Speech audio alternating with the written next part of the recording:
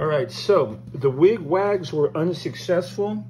They mount fine, the mechanism mounts fine where it needs to mount, but it is so close to here, you can see the cam right there, almost hits this. I mean, comes really close, but then it jams.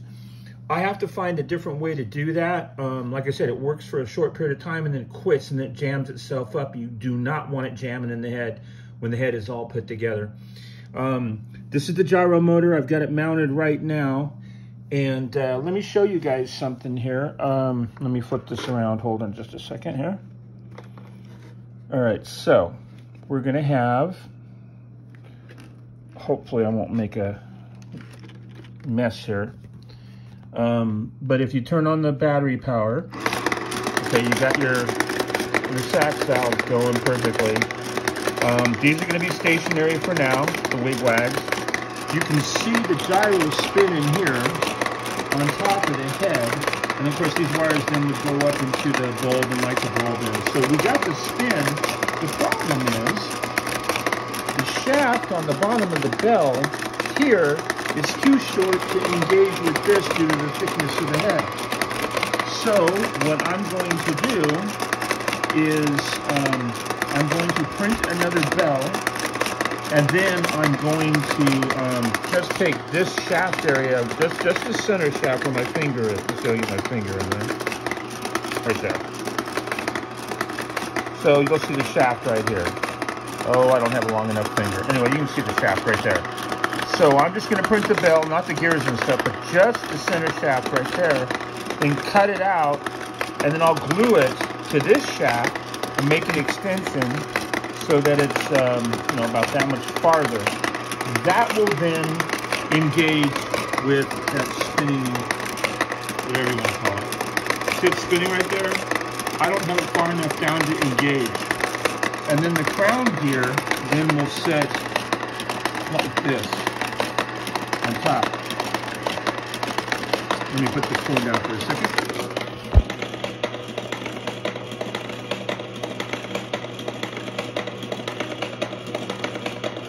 All right, hold on just a second. Should have been born an octopus. All right, so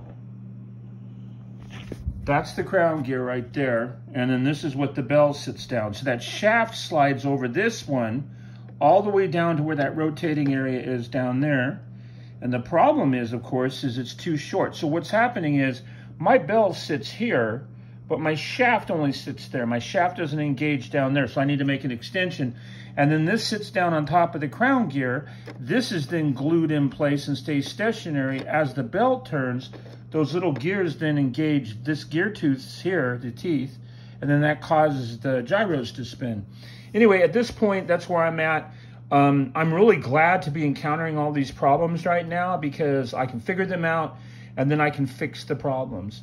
And it takes time to do it. And I've spent a lot of time on these wig wags. Now I'm going to start getting the wiring for the gyros done. I'm going to get the wiring harness built so that I can have the sax valves running and the gyros running, and get the wiring harness also to the blasters and to the spinning rings. And we'll go from there. And what's going to be really nice too, another thing is I'm working on is right here below the sax valve, you got your hole, and that's where the LED is going to sit. And I've got a whole bunch of these white LEDs. Just got to find them here. I do apologize for all the movement. Like I said, I'm not an octopus. So I've got these 10mm LEDs here, and they're going to sit right in here. And I'm actually going to use the rotation of the sax valve shaft, and I'm going to attach a piece to it that'll go to a micro switch, so that when these go in a certain order, that'll come engage with the micro switch and cause the lights behind here to light up. So this will be sitting like this, and then of course these will all light up underneath it, and they'll blink. I'm gonna try to do it just like in the movie. So that's where I'm at right now. A lot of thinking to do right now, a lot of experimenting to do, and then I'll post some videos of the progress that I made, okay? All right, if you have any questions, be sure to ask. End of video, happy printing.